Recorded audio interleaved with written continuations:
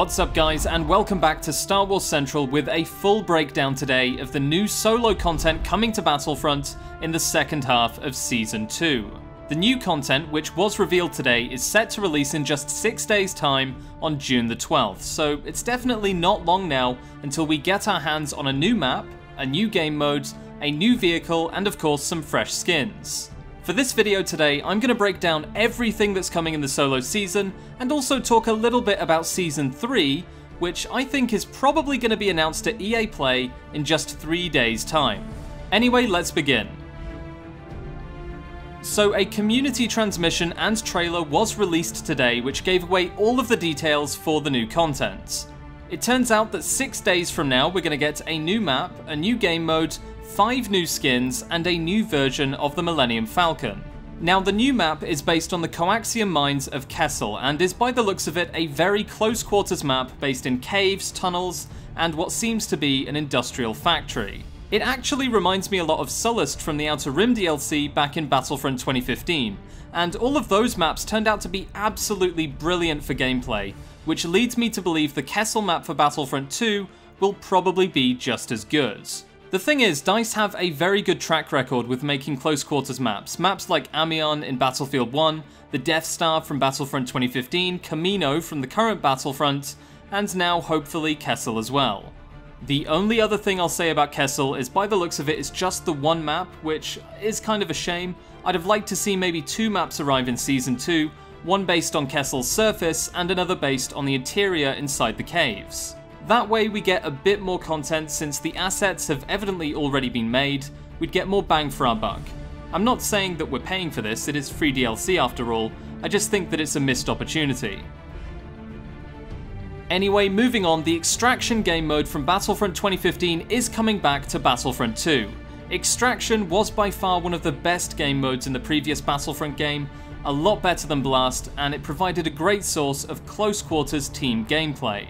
Battlefront 2 desperately needs something like this because Strike isn't really as good as it could be, and Extraction could provide players with a strong small game mode that focuses very heavily on squad gameplay.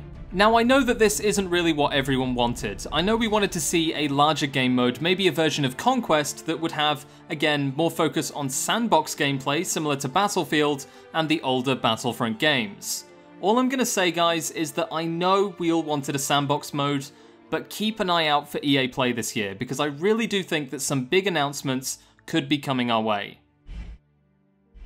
Next up, we've got some new skins coming in Season 2. We're getting 5 new skins, all of which can be purchased using in-game credits or using crystals with real currency. There are 2 new legendary skins for Han, both of which are based on the younger Han Solo from the new movie. The first is called Corellia Escape, and the second is called Beckett's Crew.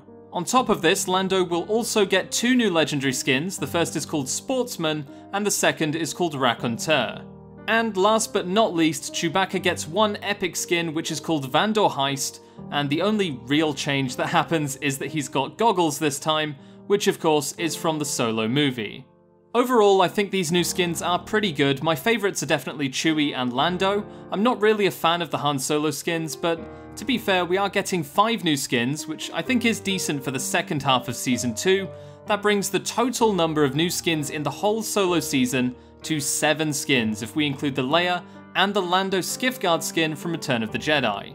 Now personally, I still think that 7 skins for a 2-month time period isn't really enough to sustain Battlefront 2, but it is definitely an improvement to the game, and I'm not going to say that it's a bad move, because obviously getting new skins and getting more content is only better for us as players, so all I'm going to say for now is please continue adding skins to the game and increase the number of skins you're adding as well.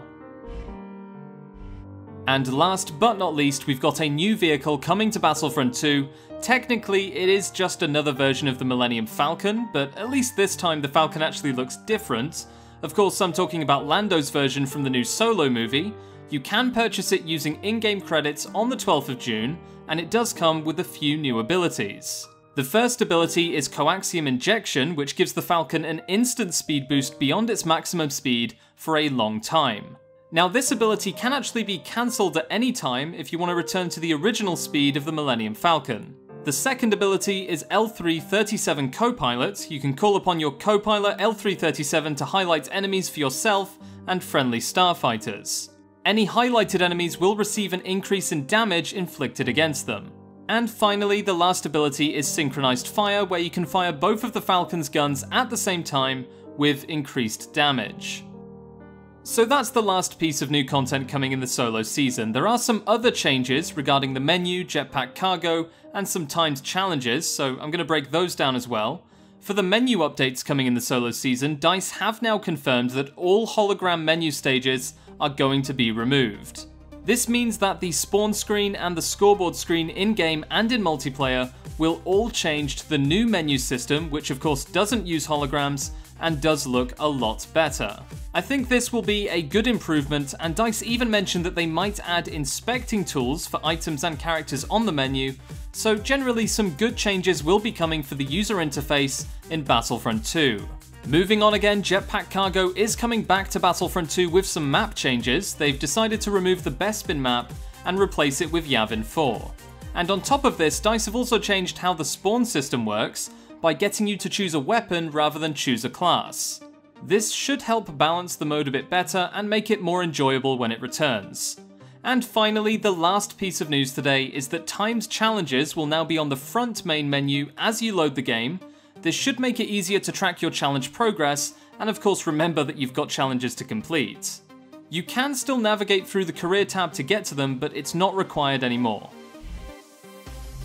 Okay, so that's everything coming in the second half of the solo season, so I guess you might be wondering, why did we get this announcement today? Everyone was expecting the solo season to be revealed at EA Play in about 3-4 days time, so the better question to ask now is, what's coming at EA Play this year?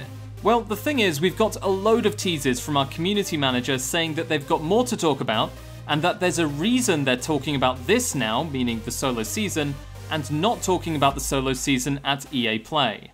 I think it's very clear we've got some big announcements coming, maybe even Season 3, so keep a lookout for Season 3 news, and of course other Star Wars games getting announcements at EA Play on the 9th of June.